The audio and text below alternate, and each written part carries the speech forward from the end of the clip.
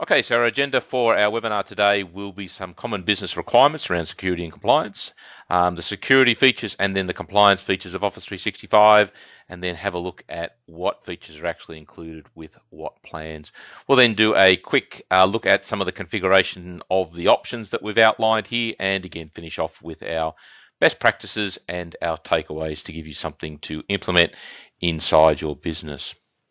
So to kick off, let's look at some common business requirements that are out there for many organizations. So the first question that most people generally get, resellers would get about Office 365 or information in general or the cloud is my information safe? So how do you answer that? How do you justify or how do you prove or how do you make the users comfortable in the fact that in many cases storing it in a data center with Microsoft looking after it 24/7 is a lot more secure than perhaps their server under the desk connected by a consumer grade router. But be prepared, that is a question that you will need to answer specifically and provide information around that, because that is a major concern.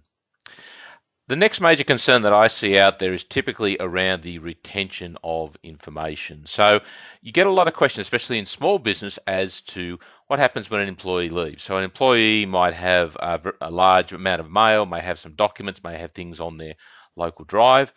What happens then? How is that archive? Is it just deleted? Who needs access to it? How long do you retain it for? What's the process? So again, think about how that's currently done or not done on premise now, and think about the options that can be provided with a cloud system like something of the nature of Office 365. It certainly makes that retention much easier and can potentially automate a lot of that. Another question you get is, well, that you can go in and talk to people about is how do they actually manage their information? Do they have a life cycle? Do people just keep maintaining endless reams of data? Do they actually archive it? Do they move it to another location and secure it? Do they take it off site? What policies do they have for managing their information? What sort of requirements do they have from a legal point of view? We all are generally subject to the requirements of the Australian Tax Office, which generally means records and financial records need to be kept for a period of at least 7 years. With more and more records being electronic, you're going to need to have a policy and procedures on to how that's maintained. Also, we face a world where litigation is far more common. This means that customers may be served with a discovery order, which means they would have to come in and provide information pertaining to a matter. Now, a lot of that information, as I mentioned, will be electronic. So how would you make that information available? How would a customer make that information available under a court order? Generally, it's very hard to do in an on-premise environment. So you would have to potentially provide all emails, all documents, all correspondence that talk about that matter. So how do you achieve that in an on-premise environment? That becomes quite difficult. In a cloud environment where all the information's generally centralized, it can be easier, and especially with Office 365, we get a lot of tools to achieve that. Now, what's actually happening to the information? How do I know it's being used in the right manner? Is it being sent outside my organization? How many emails are going out every day? How many attachments? What files are being used? What users are logging into what systems? Part of good governance means that you have some sort of auditing process so that you know what's going on with information inside your business. Again, this is a conversation you can take to your customer and say, well, how are you managing this? How are you monitoring your data now? Is it something that you need to do? It's something that we can offer. It's something that a product like Office 365 can offer. And again, it doesn't necessarily be an all or nothing. So if we go back to the retention option, maybe it's an option to get Office 365 and use the storage capacity to move archive files. Perhaps it's an option to move archive email boxes, but keep the other stuff on premise. So it's not an all or nothing argument. You can certainly use the best of both components, again, to service the customer's needs. But remember, these are very common questions that in many cases customers are not yet addressing, and they may typically have a need to do that. The other big question is, who controls my information? Do users actually know which users have control of that information? Who can access the payroll information? Who can access the restricted policies? Who can make changes to the templates? Who can send out emails as support or get into bank accounts? Again, a lot of small businesses don't have these controls. A lot of these businesses do need this, and this is a service that you can certainly go in and offer and couple in something like Office 365 and maybe even some of the on-premise offerings to provide more control for users around their information. Generally, we are seeing a proliferation of information, but we're not seeing the control that comes along with that. So what that means is all this information is leaking outside an organization. That could be particularly damaging and also may impact competitiveness. So be aware of that. The final one is obviously we want to have a look at control. We want to do auditing and policies and all this sort of stuff, but basically we need a nice simple report if we can, so we can see quickly what's going on each and every day, or once a day, once a week, whatever.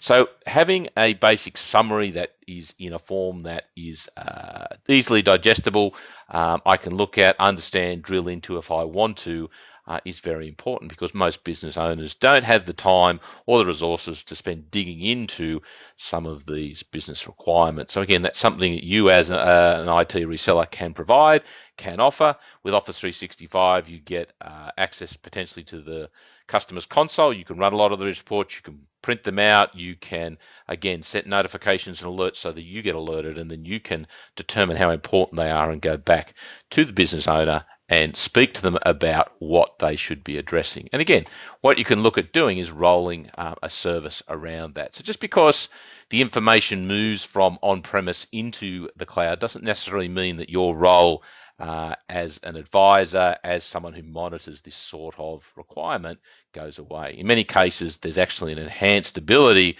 to go in and sell these features for a lot of businesses that aren't currently doing that, but really should be. Okay, so let's have a look at Office 365 security to get started.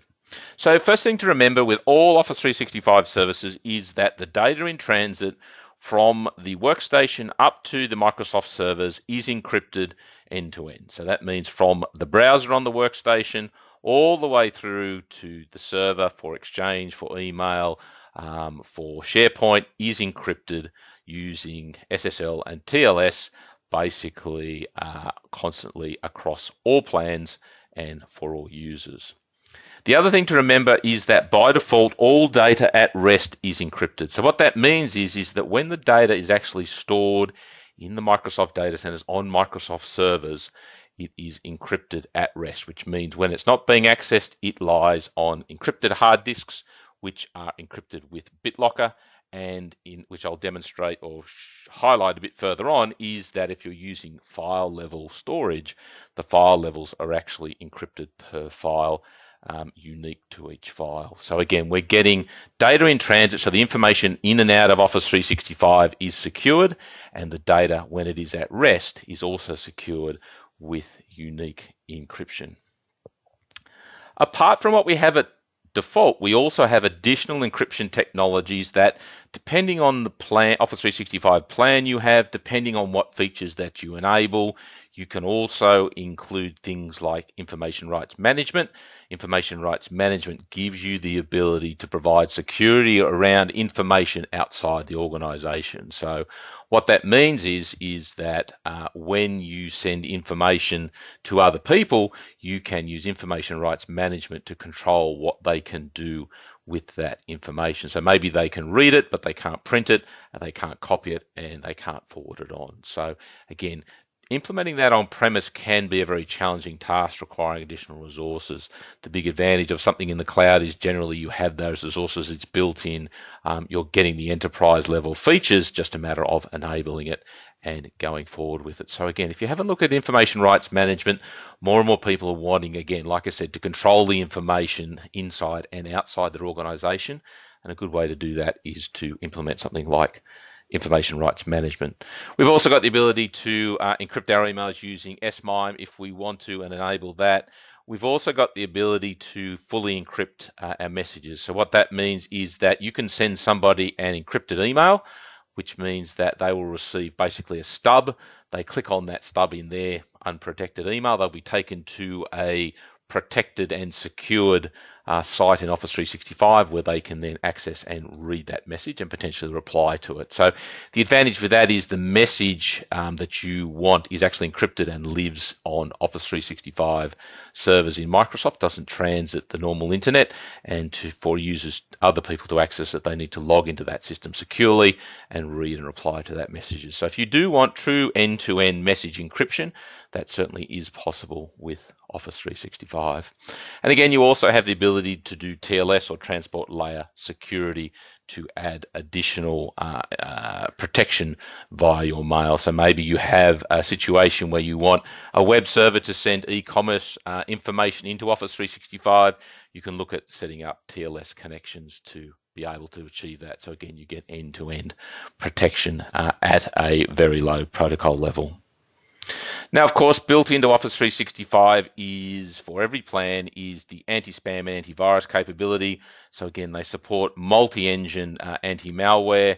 They support anti-spam protection for mails inbound and outbound. And they have what's called advanced fingerprinting technology, which is typically hosted under what's called DLP, data loss prevention, that allows you, for example, to upload a document and then that document, any documents that look like the one that you've uploaded can be flagged and can allow users to be warned about not sending that sort of information outside the business. So we'll cover that in a little bit more detail further on. Again, we can look at marking messages, bulk messages as spam, and we can block unwanted emails based on a language or a geographic region. So you do have a fair amount of control over how you set these anti-spam and antivirus filters as an administrator, and we'll go to that in the demo to show you that, again, there is quite a lot of configuration that you can do. The recommendation generally is when you're setting up these sort of systems or you want to maybe tweak them to suit your own needs, is do it basically using something like PowerShell. So create a script that does all the configurations for these security options the way that you want, and then when you go to the next customer, you can then take that script, rerun it against their tenant, and know you get the same results. Also appreciate that customer data is isolated on the using logical isolation, even though it's running on the same hardware. Typically, it's isolated using the benefits of the Azure Active Directory organizational unit. So even though you're sharing a common SharePoint, you're sharing a common Exchange perhaps, basically no users will see users outside their tenant because all the control and security is managed by the Azure Active Directory, which sits below Office 365 and provides identity management for that. So again, customers can be assured that their information won't leak to anybody else who is also using the service. So I talked about the encryption at rest with per file encryption. So let me just dig into this a little bit deeper to give you an idea of the extent that Microsoft does invest in protecting information. So if we take a normal file that you would upload to something like OneDrive or SharePoint, what happens is that file is then shredded, basically broken into a number of components. So again, in this case, the file is broken up into 4 unique components. So again, that is then taken and run through some crypto, and what happens then is that each component of that file, those 4 items there, is then encrypted uniquely with a different key. So what you end up with is a file made up of components that are all encrypted, but each component is then encrypted with its own unique key. So what that means is one file is then stored into a content database, basically in a encrypted format, but in such a way that you would need potentially multiple keys to unencrypt that file. Now, those keys are obviously then stored in another location called the key store and retrieved as required to basically reconstitute the file when it's required. So You don't see any of this happening in the background. None of your end users see any of this happening in the background. But the reality is that Microsoft does take the file encryption at rest very seriously. And as you can see, this is very sophisticated technology that is happening in the background automatically, where that each file is broken up into a number of much smaller components. Each component is then encrypted with its own unique key and then stored. So that encryption, decryption happens on the fly constantly in the background without your knowledge. So again, this is the level of security that Microsoft is investing to make sure that a product like Office 365 is secure. Of course, security is great, but you need to constantly be testing it. So Microsoft has dedicated teams that obviously go through the systems and simulate doing breaches. So they look at doing, war game exercises where maybe it's denial of service attack, or where it's a concerted attack on a server or a mail server or a user or whatever. They also then use red teaming, which is basically a team of bad guys versus a team of good guys, to see if the bad guys can get in and learn from any ways of that the red team can take advantage of that. They also simulate an insider attack. So what happens if there is someone who is within a trusted level within the Microsoft environment that does decide to do the wrong thing or is compromised for some reason? How does the system deal with that? And we've got some detail on that coming shortly. Again, you've got other things like they do reports on the post breach. Any of that sort of thing is reported and made transparent. And obviously Microsoft spends a lot of time working with third-party providers to monitor the emerging threats, to monitor the security landscape, to ensure their systems are protected, because as you can appreciate, they're a pretty big target along with a lot of very large cloud providers. So it's in their best interest to make sure their security is very strong, monitored, and basically give that trust to the end user.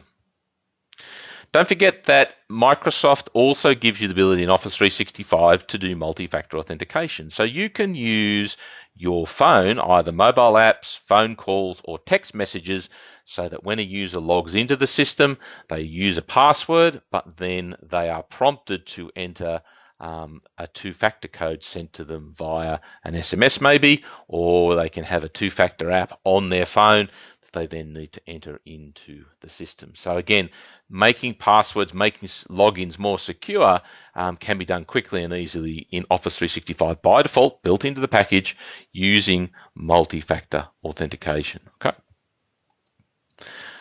Also, don't forget what we've got is the world is now moving to an era where we're all about devices rather than about necessarily desktops. Okay.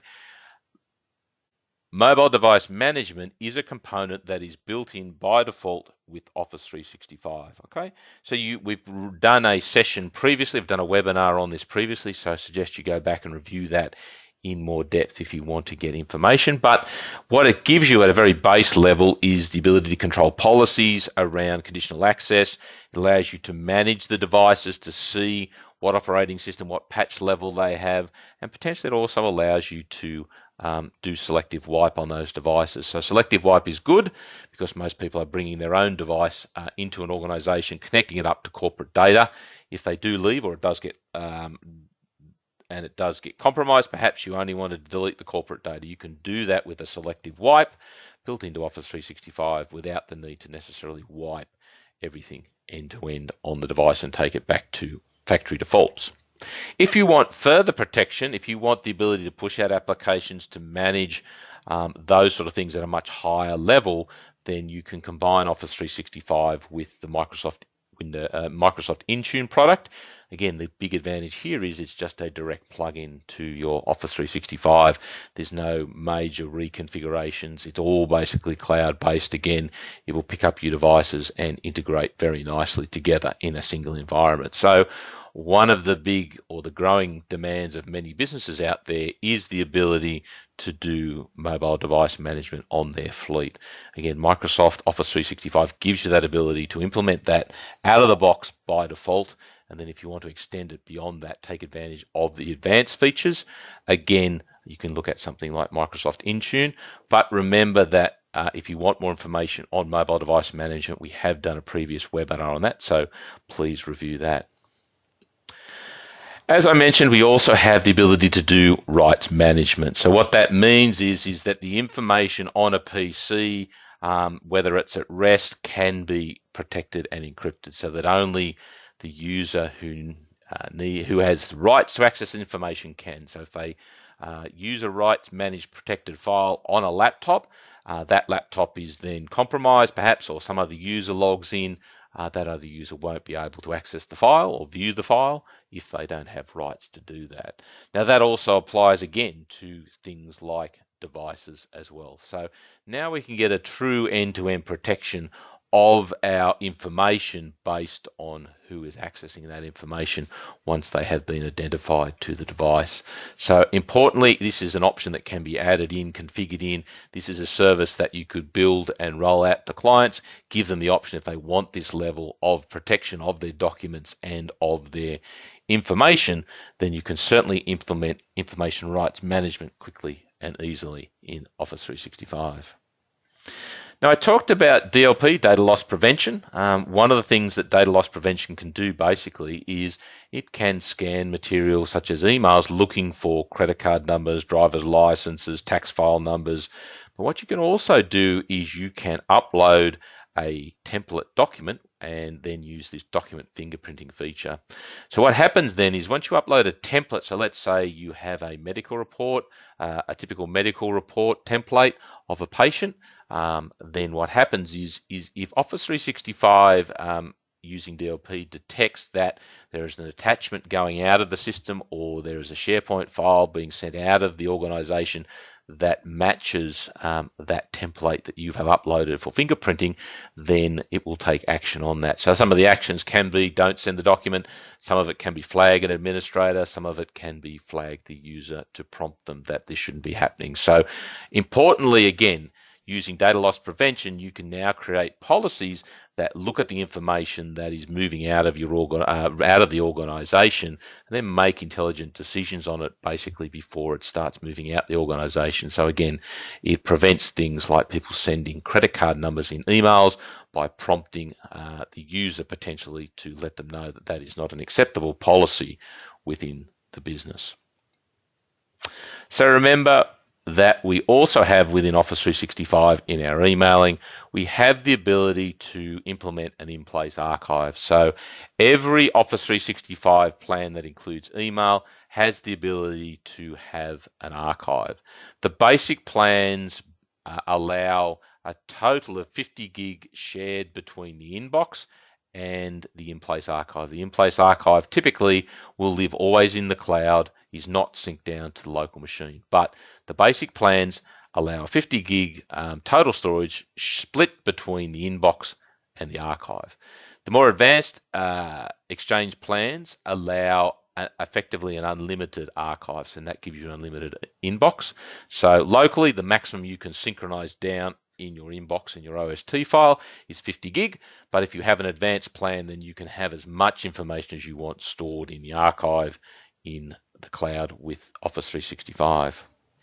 Remember that you can also set policies. We can apply an overall company policy that may automatically archive emails that are 6 months old. Maybe they delete them, maybe they move them to some other location, and you can create a number of these policies and apply them quickly and easily through your organization using the administration control.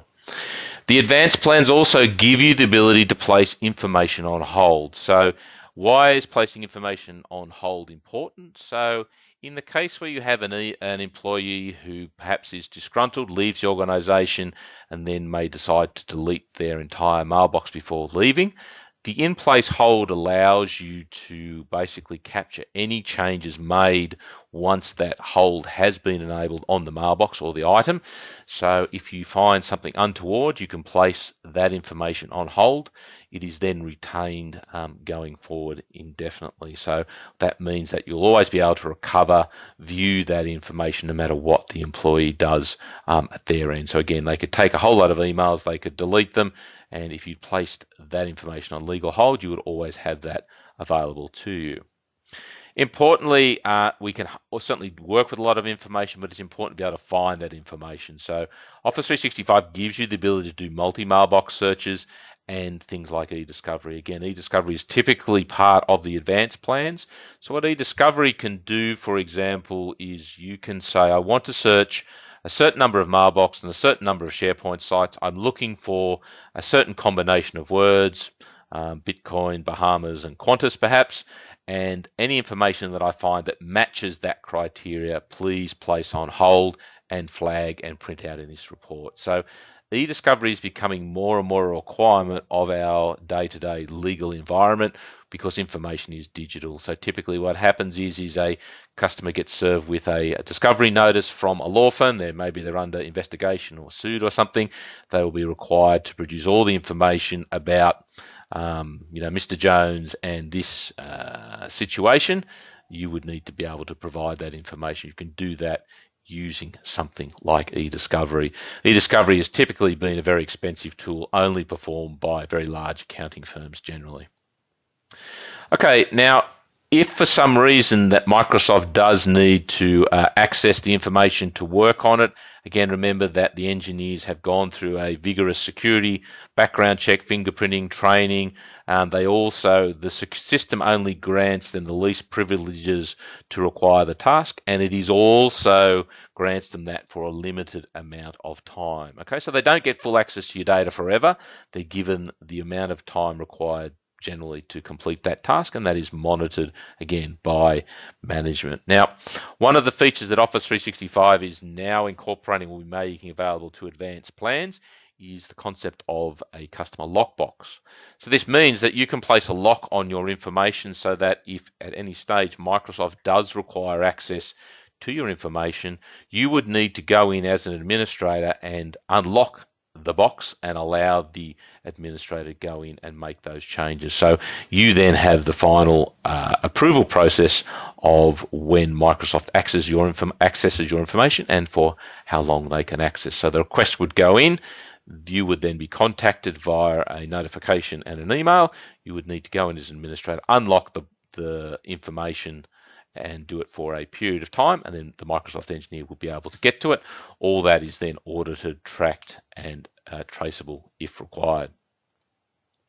So let's have a quick look at the compliance side of things. So when it comes to compliance, again, the easiest thing to go if you have a user who needs information about compliance is to go to that website down there.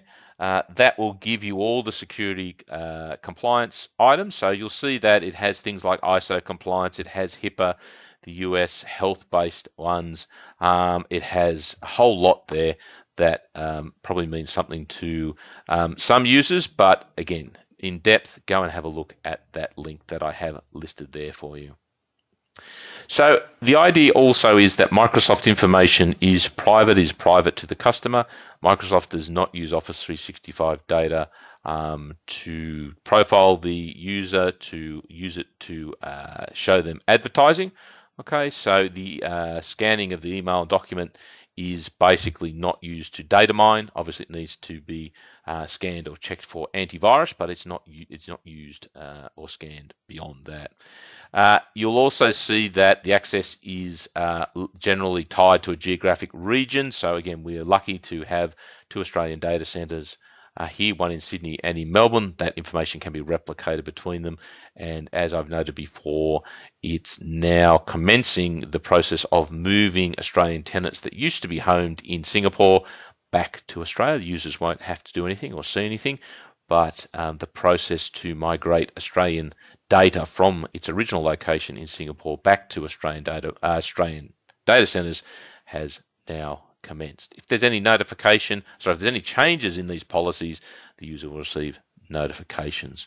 So again, there's plenty of privacy controls, user level controls to determine for users how they can share information. Okay. So one of the big questions that's always raised we see about is the fact that apart from advertising, the information is actually safe from the government. Microsoft does deserve kudos for its stance on a lot of this. They commit to not providing governments with unfettered access.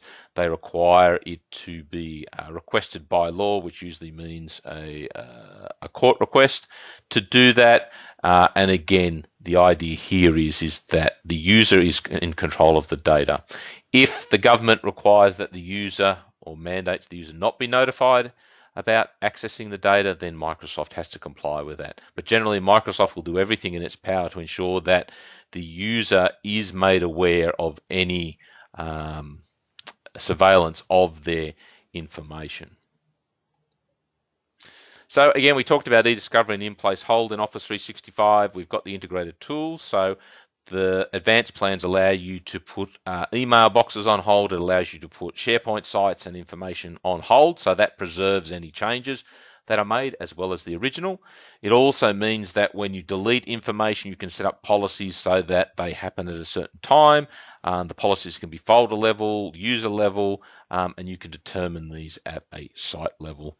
And of course, as I mentioned, the important thing is the ability to be able to find your data when you need. So all plans include the ability to search across the information, but the advanced plans allow you to not only search, but to put that information on hold so that at any stage you will have the original of that information if required. Okay, so here's a quick layout of the options available with the plans, the security, the compliance. You'll see that in the majority of cases that all the features, all the advanced features are included in the E3 Enterprise plan. You get a number of additional features with the E1 plan and a minimal set of features when it comes to the business plan. So again, part of the messaging or part of the process when speaking to customers is to go in and make sure that you sell them the features, help them understand the benefits of the advanced plans like the E3, what they can achieve, what they can do. Even if they're not doing it today, basically there is an opportunity for them to start using that because they've generally never had access to it before. So there is an option obviously to show them, and there is then an option to implement it and develop a policy and help them secure their information much better than they probably currently are.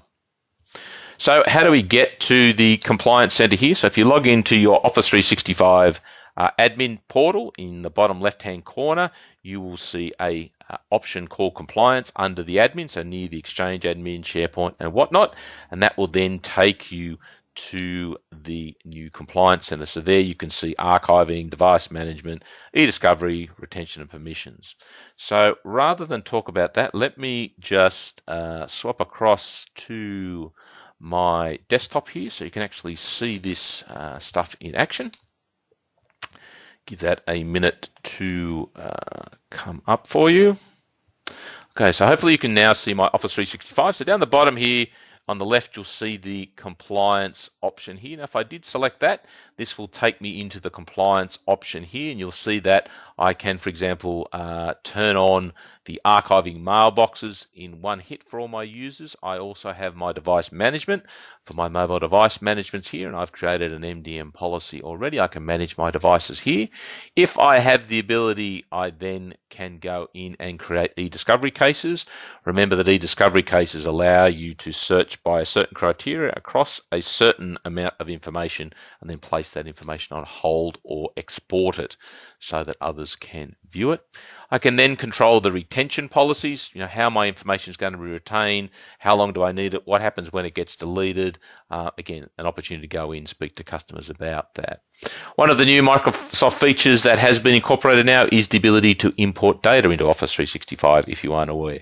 At this point in time, Exchange data via PSTs can be either copied up into Microsoft data centers or it can be exported on a hard disk sent to Microsoft data centers where they will upload it and you can then import it once it has been received at the data center. At this point in time, Exchange emails are the only feature that is currently in release, but the ability to do that with documents, and a feature that Microsoft has announced is the ability to also import third-party information such as from Facebook or Twitter. So if the company has a corporate Facebook or Twitter. Potentially they can pull this into Office 365, and then if there's ever an e-discovery or a search required, they can search across that archived information as well and potentially present that to third parties. Now, what I'll give you here is a little tip. What you need to do basically is, if you want the ability to search across all the information, by default that's not enabled for all users. So what you need to do is go into permissions here. You need to go into the eDiscovery Manager and you'll need to edit that. And once you go in and edit that, you then need to add the people that you want to have this ability to search across all your information. So as you see, it can perform searches, places on hold for mailboxes, SharePoint Online, and OneDrive for Business. So by default, no user generally has that. Again, typically add yourself as the reseller or add the administrator for the tenant into the eDiscovery Manager, and that will then allow you to go in and do things like search here, where I can go across and run a compliance search. So what I've got here is basically, let me go and show you. Okay, so what I've got here is in another tenant I have, for example, a compliance search. Okay, so what I've done here is I've gone in and said I want to just search across the items. You'll see here that I've got across 169 meg of data, 17 mailboxes, and I can go in and preview the search results. And when I do that, I will see this. So I'm searching for the word CIA Ops, for example, and you'll see that this then tells me it's in email, it's undelivered message. Down here, you'll see ASPX pages. You'll also see that I've had it in Skype for Business conversations. So the difference here is when I run a search from here, basically it will find the information that's current. It doesn't allow you to place it on hold. It's just a search. So if that information changes immediately after the search, then you would have to run the search to get the latest information. But if you wanted to place the information on hold and you had the appropriate tenant, then you could use the eDiscovery component. Now, what the eDiscovery component gives you here, as you can see, is it basically allows you to create a dedicated SharePoint site that you can then go in and you can say, okay, what do I want to search across? These are my eDiscovery sets.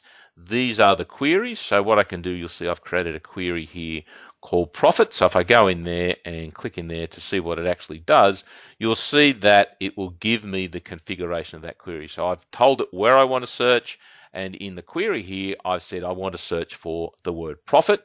Okay, so I want to search across my team sites and my mailboxes. So when I run the search, you'll see that it has found 10 items of 2.3 meg. And if I go, for example, into the SharePoint side, so again, hopefully if I run search, okay, you'll see that it has found a match, obviously, in all those locations. So if I click on any of these locations, I can then navigate directly to that information. So importantly, here is the export button. So this is a feature that eDiscovery gives you, is the ability to export that query out to a file that you can then provide a third party, typically a law firm, that is asking for this. Now, the other thing that we've got apart from the compliance area is we can, for example, go into our reports. Again, in the admin section, we can look at, for example, the protection report. So here's an example of the default protection report based on inbound spam for the tenant that I'm working, one of the tenants that I have. So again, you'll see that you can choose from 7, 14, 30 days, gives you a nice graph. You'll also notice the ability down here that I can schedule that report, so I can have that automatically emailed to me, so I don't have to go chasing that. So you can also supplement a lot of this with additional third-party tools. There is also a content pack coming for Office 365 that will connect all this sort of information into Power BI, that will give you the ability to then view the data and create reports any way that you wish. You'll also notice in the top corner here, I can also view this as a table rather than as a graph. Again, if you want to get into the low level of Exchange, go into the Exchange area, and if you go into the protection area, okay, so you'll see here you have the malware filtering, and you can go in and edit the default policy that's there. You can create additional policies. You can change their priority. You'll see that I also have connection filtering, so based on IP addresses. We've got a spam filter, outbound spam, and all that sort of stuff. Under compliance management, you'll see again some of this has moved to the Compliance Center, but we have things like auditing and we have the ability to do our DLP. So this is again where you would create your DLP policies. In this case, you'll see that I have 2 policies that are in place. One is based on Australian financial data. So Microsoft gives you a number of standard templates. So in this case, Australian financial data is credit cards, SWIFT codes, those sort of things. And I also have the Australian Privacy Act in place as well. So if that is then tripped, you'll see that the user will get a policy tip. At the moment, I'm only testing it, so it won't be enforced. It won't prevent information being sent out, but it's easy enough for me to basically go in and edit that policy. When I'm happy that it is detecting information correctly and not holding people up, I can then basically go in here and start enforcing that policy. So remember, the DLP stuff is again a function of the more advanced plans. All right, so let me just swap back to the slides.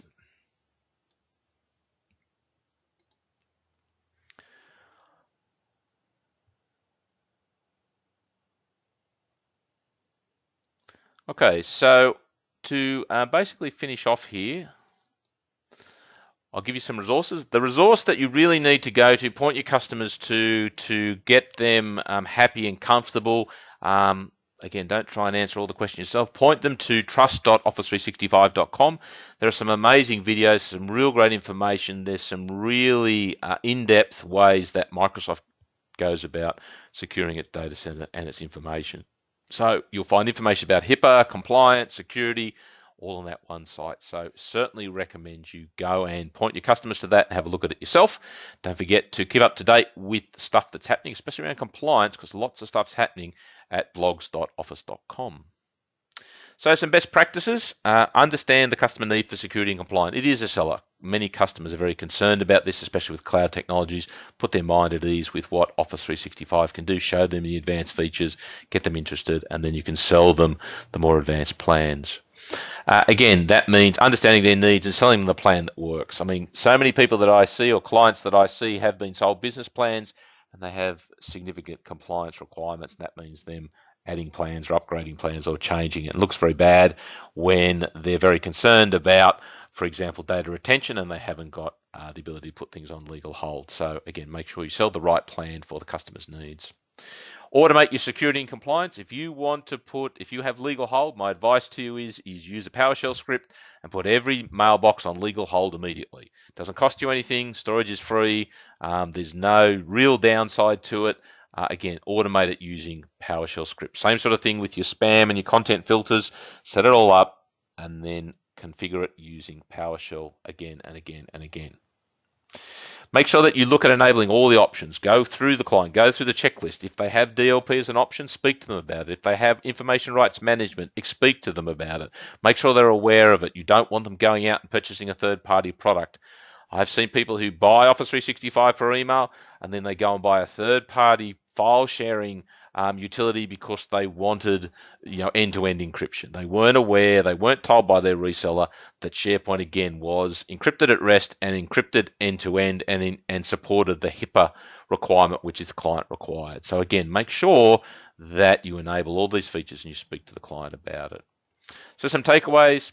Understand what's on offer. There's a lot of really cool stuff in here, easy to set up, easy to script, but can make a big impact for a lot of clients and very enticing. Enhance your pitch. Talk about security and compliance. Don't sweep it under the cover. Don't hide it. Bring it out in front. Get it up. Make it a differentiation point. Show them how Office 365 can be so much better and more secure than perhaps what they're doing on premise now or maybe other vendors. Again, understand the differences here. If you're targeting a vertical, maybe you're targeting the medical industry or accountants, make sure you understand the industry requirements about that. Maybe they need a data at rest, maybe they encryption at rest, maybe they need these other things. If you understand the industry requirements, then you can tailor the Office 365 security options to speak directly to those. So when you go and talk to a client in that vertical, you've already got those questions answered and it's far easier to get them interested in something that has the requirements they're required for their industry. And importantly, as I said, follow what's happening on the blogs.office.com because security and compliance is always being updated. We expect to see, like I said, the ability to import social media feeds very shortly. That will be a major feature and enticing for a lot of customers. So again, some resources. Remember that you'll get the slides after the fact.